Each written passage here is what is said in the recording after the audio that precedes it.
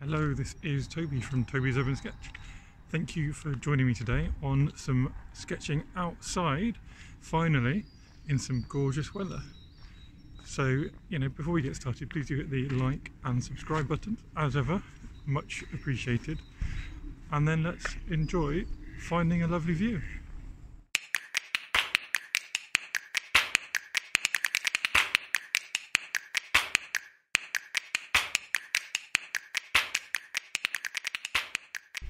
So I've been eyeing up this spot behind me for a while now. See those gorgeous houses, those lovely shapes, and just wanting to capture it in some good light. So here we are today, and we will find somewhere comfy and get sketching. We'll have a little chat, of course, about the different challenges you have sketching outside compared to inside, because these challenges are very real.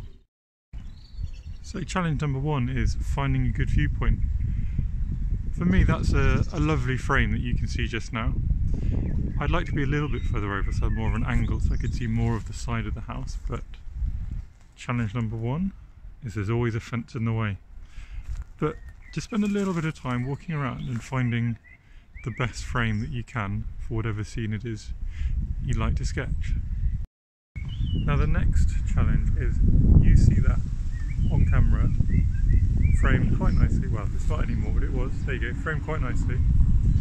But what I see is, 200 and something degrees of vision. So you actually have to have a very careful understanding of what it is that you're trying to sketch, what you're trying to capture. So I'm just going to get set up, and I'll show you how I managed to achieve that. Well, try and achieve that. And here is my my setup. So I've got a little collapsible water cup, which has also got a couple of holes I can put brushes in if I need to. I've got this flat water bottle that holds 500 ml, which is enough to fill this thing up 2 or 3 times. I've obviously got a sketchbook. This A5 moleskin with slightly textured paper. I've got my normal palette, which you'll recognise from other videos. I normally carry a sponge with me rather than paper, because a sponge can be used over and over again. Then I've got a range of pens, so 3 different pens. My Skoda Versatile size 8, I believe, size 10, sorry. And then I've got 2 different water brushes. And that is it. That is all I need to have a nice day outside sketching. Okay, so we were talking about how there's some unique challenges to being outside, and one of those is the framing, and how do you take the entire of your field of vision and translate it into being on a page. Well, the way I get around that is by doing some thumbnail sketches. So I've just popped a couple of squares on, and now what we can do is just quickly just have a look at how much of our scene might actually fit in our frame. I said house because I'm sketching a house. One track mind, clearly. So if we just have a look here, we've got the 2 chimneys. We've got this edge coming down with some nice shadow, and we can use our thumbnail sketches to just work out the tones and values in the scene as well. Door, which is kind of covered by, there's a railing coming across. And then this house, it's much shorter than that. See, there you go. This is the perfect time to make those mistakes. And it comes across, and you can see in this framing, I'm not going to fit everything in I want. So that's fine. Mistake 1 made. Just going to keep working away to the side of the image and see what would have fitted, so that I can get an idea for later. So we're almost there, but I want more space. So let's try again in this, using what we've learned. So maybe I'll start at the left, and that will let me just work towards the right and work out how much I can get in, because I want this leftmost house in. So get that shape. There's a little wall coming down behind it. Then we've got this sort of wooden house, really fascinating, that's in the middle of the town, with a big window. Then we move on to our next house,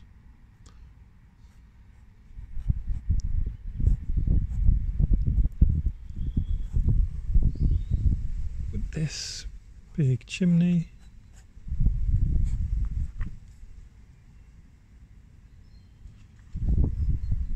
Okay, and then just looking, got some greenery here. And we've got these little roofs and another framing house. And then in the front we've got the edge of a river, the edge of a canal. And that kind of slopes all the way around, and it gives us a really lovely frame at the bottom. And we've got this little, not sure what they're called, little pillars.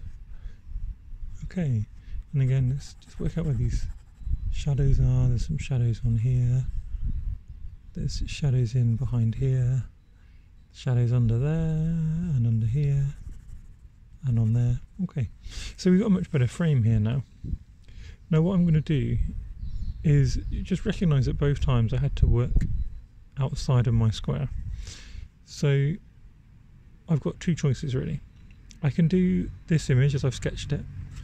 I can turn the page landscape, or I can use this image as I've sketched it, put it down and really open up that sky. And I think for my purposes today, I'll most enjoy getting a really big, vibrant sky. The sky's so blue and lovely that I think that's the way forward. So let's get started using this as our rough guide. We've understood the basic proportions, the tones, the values in the scene, and we've sort of decided how low we're going to go. I say that, just looking, it might be nice just to get the idea of a wall in, so we'll add this little wall line in as well. And let's just, with that idea, get cracking. So I'm going to do this nice and loose in my sort of one-line style to start with, and we'll see how far we get with that. Just starting again, so starting on the left of the image was more successful for me. And so I'll do that again, and then if you look at the reference which is in the corner, which is what I'm looking at in real life, it's got that lovely textured roof. So if we just bring that in, and this can be the mark of where our metalwork from the river comes in, and then we'll just keep working around these buildings with that reference point in. And again, this wooden building is so interesting, so just make sure you capture those textures.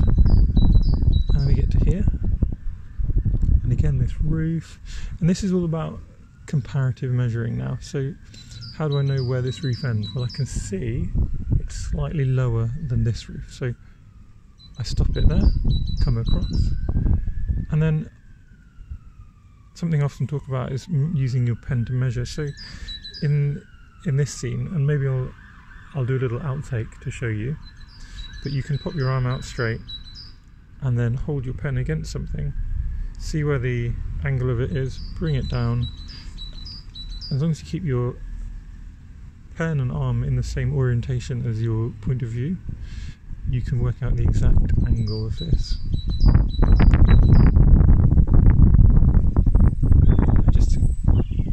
I said one line style, but I keep stopping to describe things, so pretend this is a one line style. Now there is a car there, but this is another important thing.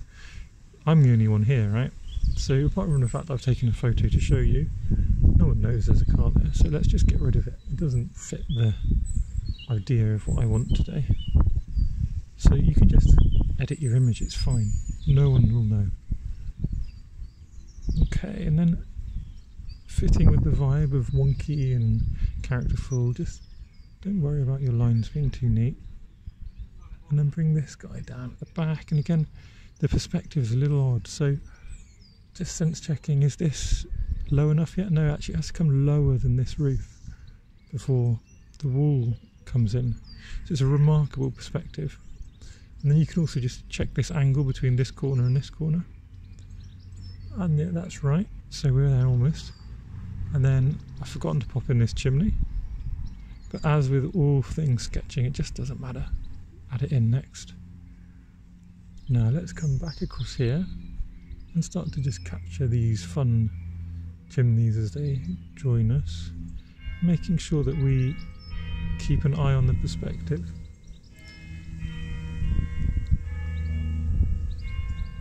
I'm really hoping this original audio works because it's quite fun being surrounded by church bells and birds. And well, I had to pause my recording for a while because a recycling van came. But all these noises and things are just an added bonus, certainly to me, over just me talking to myself. But it's one of the many reasons why just sketching outside is so rewarding. Even if it's challenging, it's certainly rewarding. Okay, now we come down. So I'm still just keeping this idea of wonky, characterful sketch marks. And you can see, despite my thumbnail sketch, I've managed to come inside what I was aiming for. But, you know, that's all right. What I'm going to do, I'm in a sketchbook and we're outside and things go wrong. I'm just going to extend onto the other page and onto some of these sketches. It's fine. I'm just trying to enjoy myself, really. So we can just get that little roof, which is what I wanted to get in, and we can, if we just make this nice and bold, we can tell it's part of what we're drawing, part of our day, not part of this sketch. And you know what's quite nice about this as well? Well, this is capturing the whole day now. It's the scene and the preparation and the ruggedness and the challenges you have from sketching outside. Now let's start to sort of contextualise this scene, and what I mean by that is just bring in the river, the element of the river, which is this wall,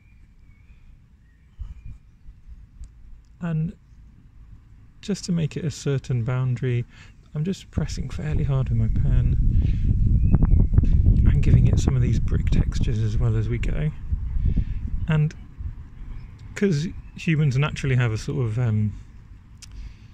not bird's eye, but fisheye vision, and this river's on a bend, just make sure I'm capturing that curve to really give the impression of being in the scene, rather than a flat photo, which often loses that element of sort of wonky perspective, which we actually, our lived experience as humans is to have a little bit of a wonky perspective. We just ignore it because our brains are very good at converting it into a flat image that we can understand. So we got this in, just starting to pop in a couple of little details, and let's just get the idea of this road. There's another little road coming down here, so just get some loose sketch marks in there. And there's nothing else. There's a little bit of texture on this building here, and then this is a sort of door made of wood, and then a funny line of texture. That's all I'm looking for, not, you know, sketching the exact things. I'm picking out textures and elements, and, you know, join these windows up. So the window I'm joining to the roof, you can see, and it just makes things simple and understandable. So I've missed out the little background roof here, and just to get that in without confusing the eye, keep that pen mark really loose and light.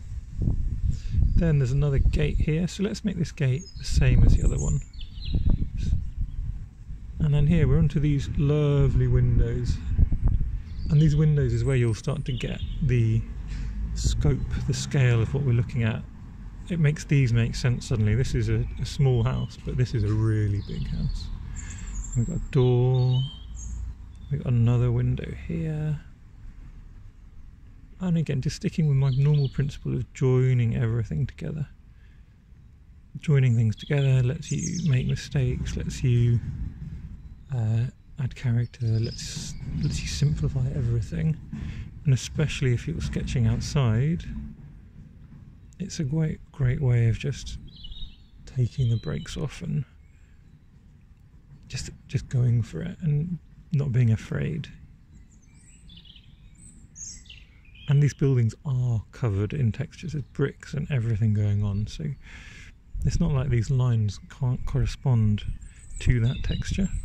I think maybe if this was a really modern block of flats, these lines would have to be changed, they'd have to be replaced with some different idea. But it's not, so they don't. They make sort of perfect sense in the context of a rickety, quite big, as we keep saying, house. Now I'm going to get the river in a little bit. I think that would be a nice touch, which we just decided at the end, if you remember in this sketch, was something just to bring a little bit of meaning to where we are.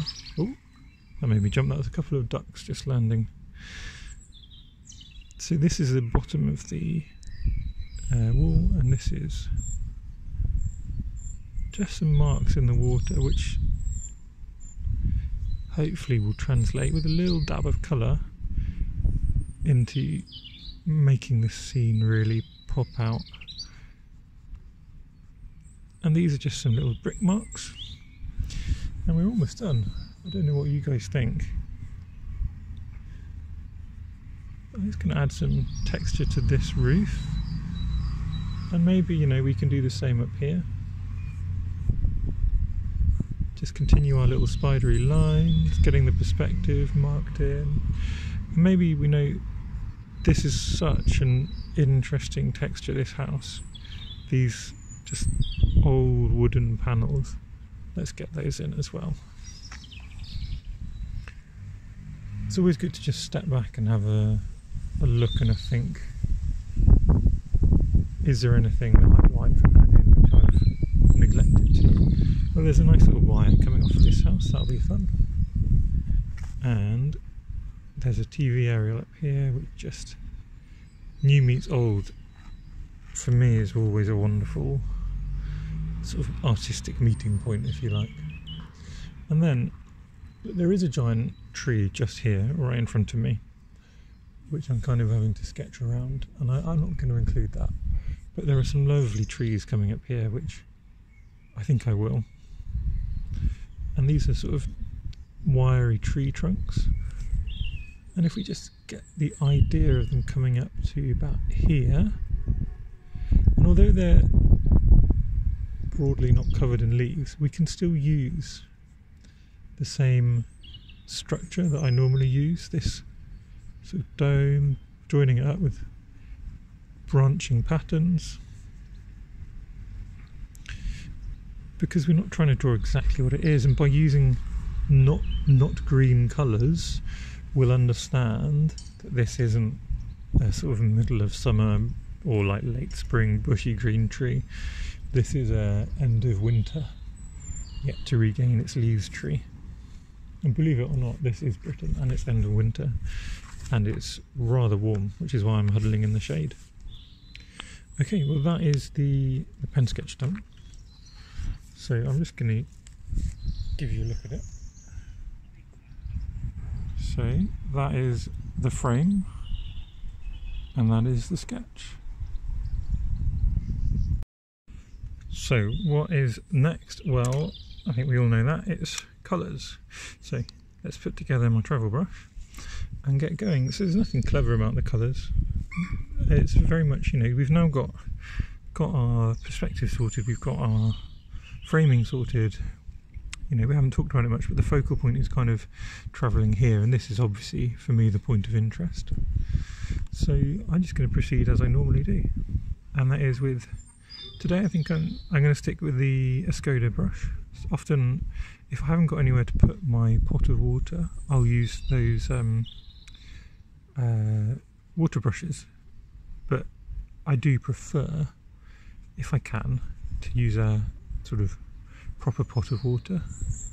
Just, it's a bit more flexible. I think that's the main reason.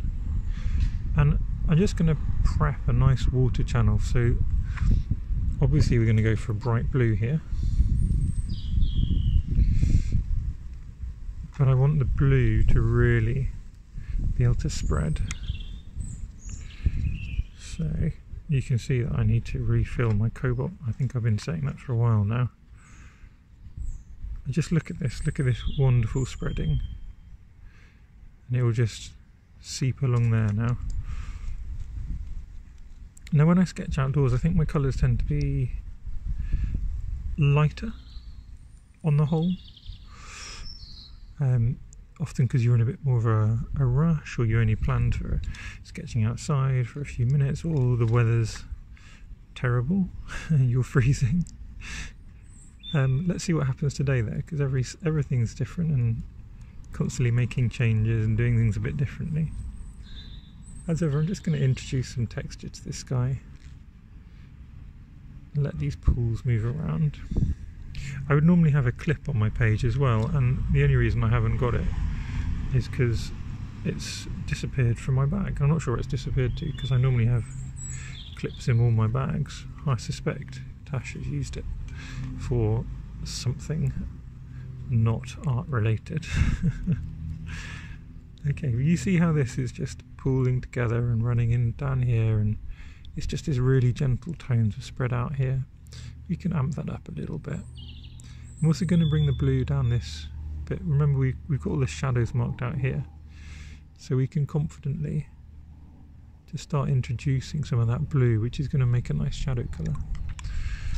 And then I've got my lunar earth here, which is a really lovely granulating warm brown if you look at it there. And that I'm going to introduce into these trees.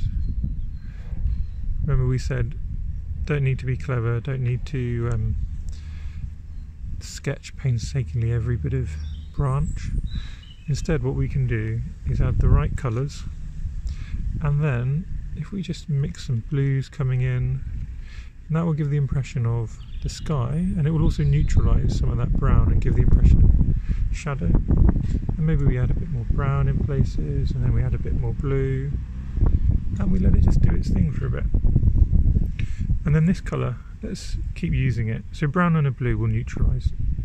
So we can keep using these same little mix just to emphasise some of those shadows a bit more and take away their brightness. And you see how that's just subtly, gradually becoming a neutral colour. We can link it into there now, and we can pop it in these windows. So remember, this building in front of me is essentially white. It's certainly the lightest thing in our landscape by a long way.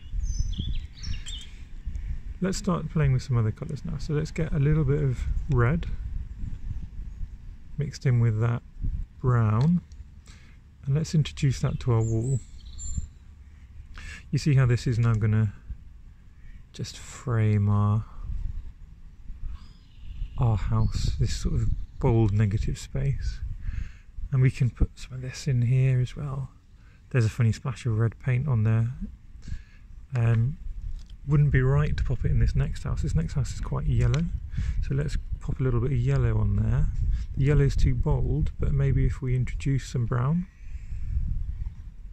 No, I'm not sure about that.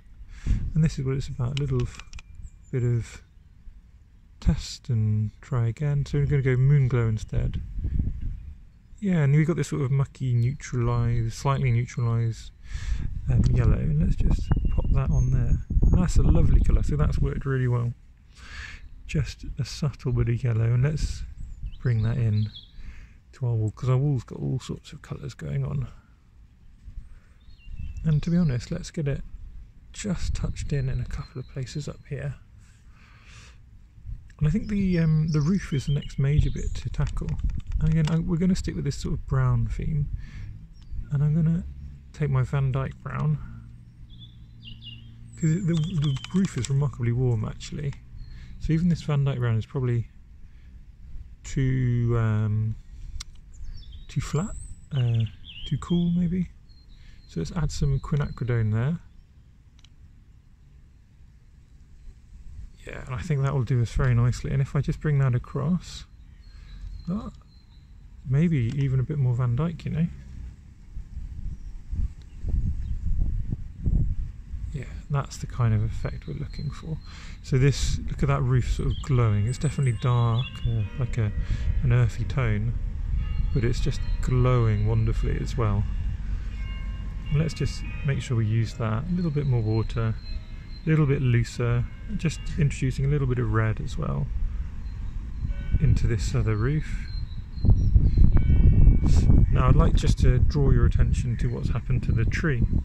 So this lunar earth, do you see how much it granulates, and how, because it's granulated and left behind these neutralised pigment areas of light blues, you really do get the impression of a see-through tree which has got these rough areas of brown coming and going. And what else can we do? So I think a little bit more of some darker tones could start to introduce themselves. So if I just take that mix I've been using and add some more Indanfro, more Van Dyke, so all in this little corner of my palette, and we can start just emphasise some of these shadowed areas. And remember, windows can either be dark or they can reflect the sky. Really simplified way of doing windows. In this case, the original shade I used has some of the sky colour in, and now I'm just coming back and adding some more darker emphasis. And let's get these shadows down here. Remember, we've picked out these values already, so let's sort of pay attention to them. Get the shadow behind. There's this roof I added at the last minute. This window, got a satellite dish. Need a little bit more of my mix. This one's a little browner, I can see, but that's fine. I love a little bit of variation when you're moving around. I've not done these doors yet, and they're lovely points of colour, so let's see what we can do. And then of course this river, it's got that lovely subtle blue, but it's actually really in shade, and it's also reflecting bits of the wall. So let's get that shade colour in, and then let's also introduce some of those warm reds. And now that joins it both to the shadows and it joins it to the wall. The wall's also got a lot of texture on, so as we just look here, we can just see that maybe if we add in some blobs like so, well, it's still slightly wet, we're just going to reinforce the idea of this living, exciting wall, something which is really worth us having spent a bit of time to add in. And let's now move our attention to those doors and a couple of spots of colour. So I'm going to get a golden red, if that's a thing, but it's only a red in quinacridone. And let's see, yeah, so that's what I'm after. And even maybe a little bit more red in this one, so that they're similar but different. You can drop a bit of that there, a bit of that there.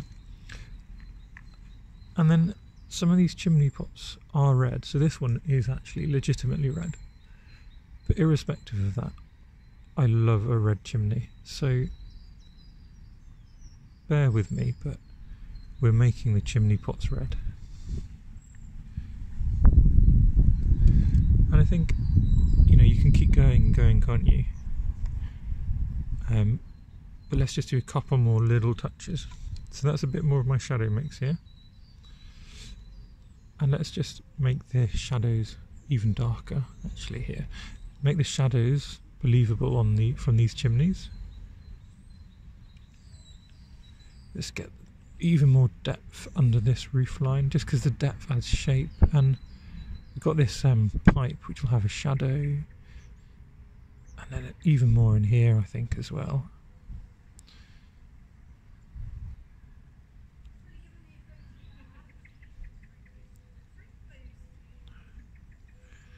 And then just a couple of little taps. So a couple of taps there. If it's too much, which this is going to be too much, but that's fine, let's go overboard. We've got our sponge, right? And we just come in and we dab it away. And that will move it around a bit as well. And let's just spread some of these shadows. So just dab them and move them. And suddenly that texture has emerged on that house as well. Now, one thing that I haven't done, and I must confess I didn't do it on purpose, but I haven't brought that that metalwork, the banister, all the way across. Now, I don't know about you, but I don't think this image really needs it to come across. So I'm going to leave it as it is there, but we will touch up a little bit of our pen work. So I'm going to use the same 0.2mm pen I was using before, and I'm just going to re-emphasize key elements of our focal point, our most interesting house. Not the whole thing, or I'm not planning to do the whole thing. He says before doing the whole thing, but just these key lines. And we can even start introducing shapes.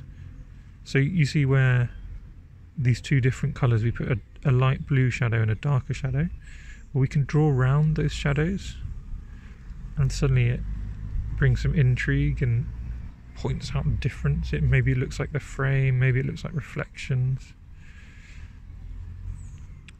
Let's pop in some door furniture. And now that we've made these doors fascinating, let's just make sure they're really existing. And I think, to be honest, that's probably it. Sorry, get my hand out of the way. So that is the sketch done. If I show you the sketch, and then the scene, and then the sketch. Don't know, what do you think? I think it's worked out quite well.